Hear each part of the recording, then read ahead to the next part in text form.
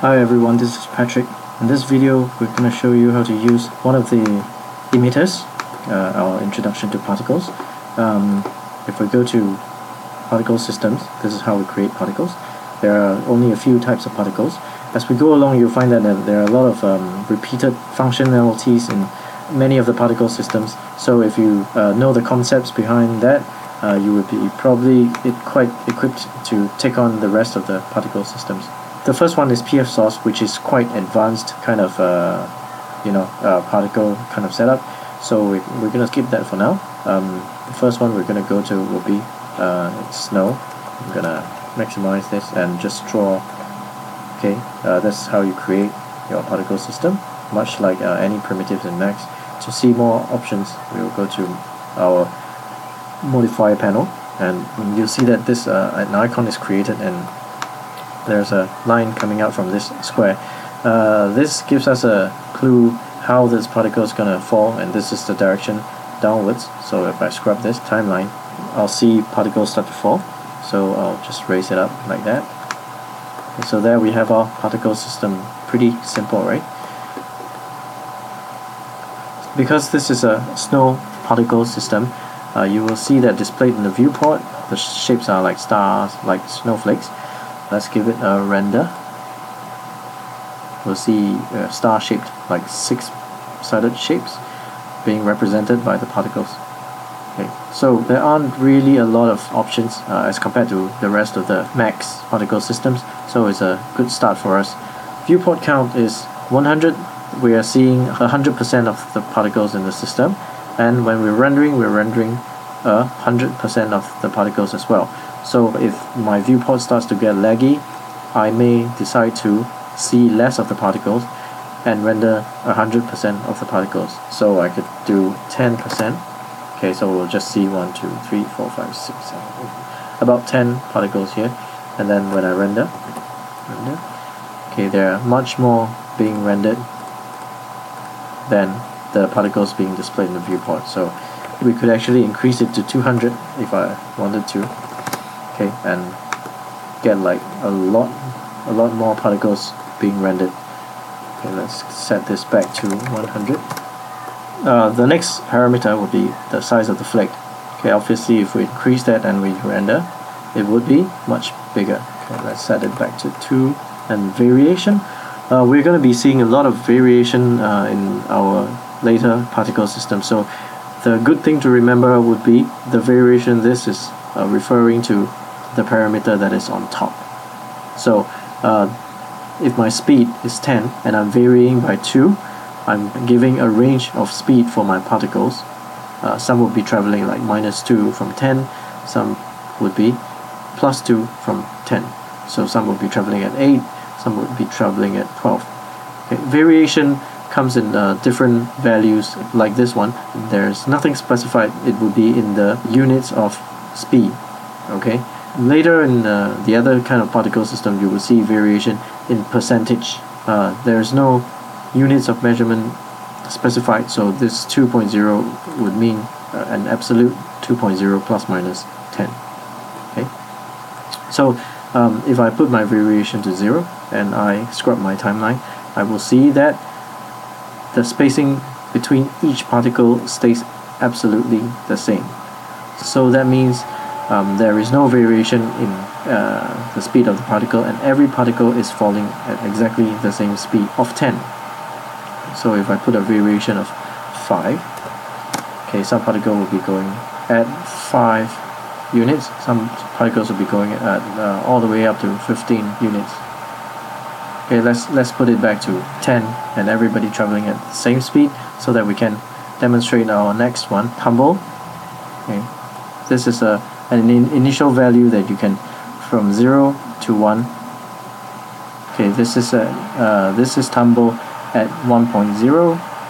Let's duplicate that viewport and put Tumble to 0.0 and do a render again, and two exactly same render, but just that the Tumble value, one is set to 1.0 and one is set to 0.0.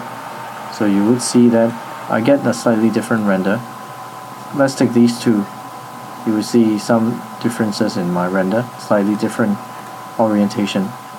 Okay, so if I set my tumble to 0, there will be no rotation in my particles.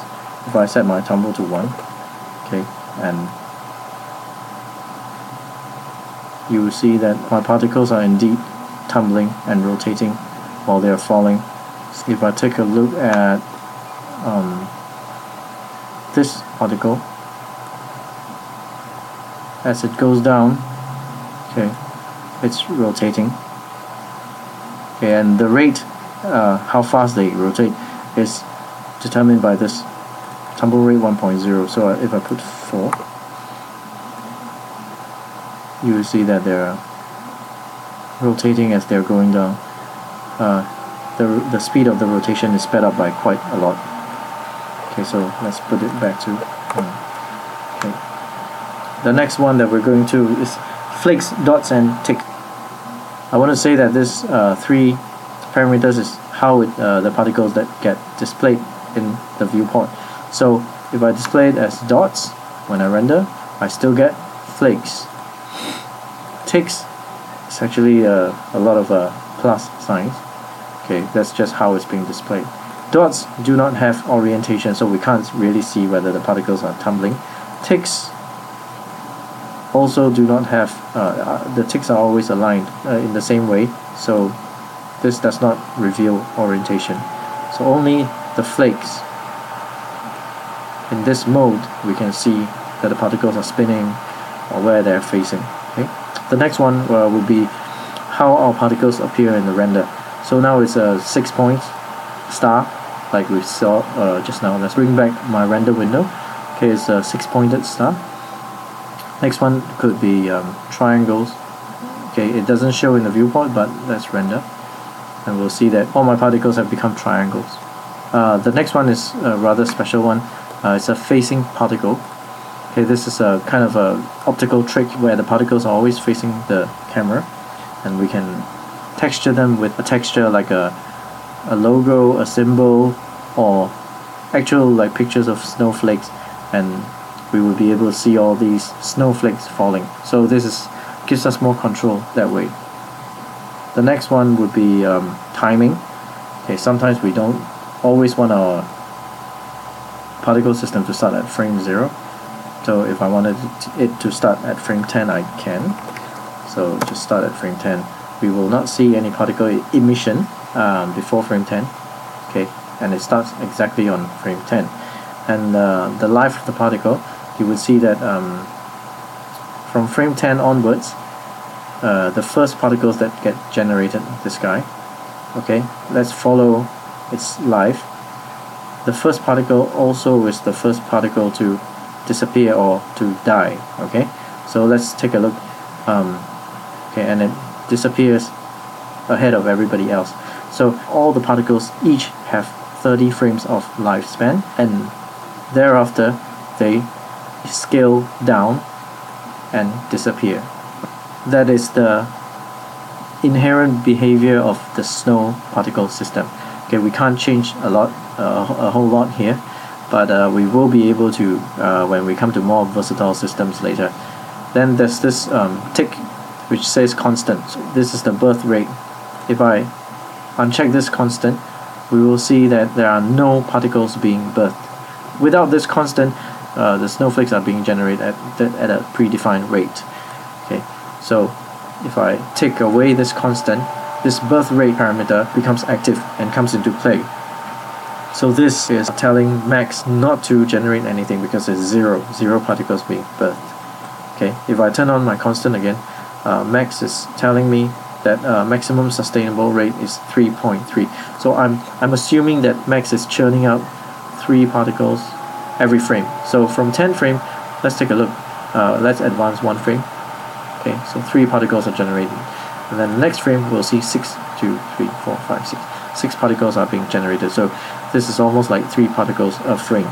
Okay, but once we turn off constant, this birth rate takes over. So I could now specify a new speed which the particles are emitted. So if I put 1, we'll see 1 particle being birthed every frame. Okay, so from 10, 11, 12. Okay, which is at a much slower rate than our default. Okay, another cool thing about this is because this is a spinner, right? Once we turn off constant and give our own custom emission speed, we can actually set key to this. So for example, from frame 1 to frame 10, if I wanted to start with frame 0 again, my start point must be 0. So a very quick way to reset this one to 0 is to right click this the arrow key, the arrow buttons, and then it will just snap back to 0. So I could go into my animation mode. At frame 0, my birth rate is 0. At frame, well, let's say 20, my birth rate goes up to 5. Okay, and then because auto key is on and I've changed the value, I'll see a bracket on my arrow buttons that's telling me that at frame 20 there is a keyframe on this parameter, and true enough, we do see a tick on the timeline telling us that there is a keyframe. So at 0, the bracket is visible again. So at any other frame, I will not see this bracket because there is no keyframe. So let's get out of auto key, and you see that at frame 0 it is 0. Now frame 1 is 0.25, so no particle is birthed, and then 0.5, so half a particle, so the first particle is born, and thereafter more and more particles get emitted. And then at frame 20 onwards, it becomes a constant birth rate of 5.0. And maybe later in the animation, at frame 70, okay, let's turn on auto key again, up down, so that I can maintain my 5.0, and then maybe at frame 90, I decrease the emission to 0. So let's play back my animation, get out of my auto key, play it. So more birth, and then it dies, and then the emission stops. Okay, so this gives us more flexibility than the constant spawn rate. The last that I'm gonna do for this snow particle system would be this width and height of the emitter. Okay, when I'm dealing with particle systems, I try not to use scale. Of course, I can just scale the particle system up. Let's undo that. Okay, let's do a render. Okay, and then I'm gonna duplicate my render, and I'm going to scale my particle system up, and then I'm going to render again. Okay, you'll see that even though this particle system has been scaled up, the particles itself, the size of the particles are not being scaled up. Compare this size with this one before it was scaled up, it is exactly the same. So scaling a particle system, yeah, like I said, I wouldn't actually do that. It scaled up the emission area, but it doesn't scale out the size of the particles. So the size of the particles has a flake size, which is a dedicated parameter that's assigned to that.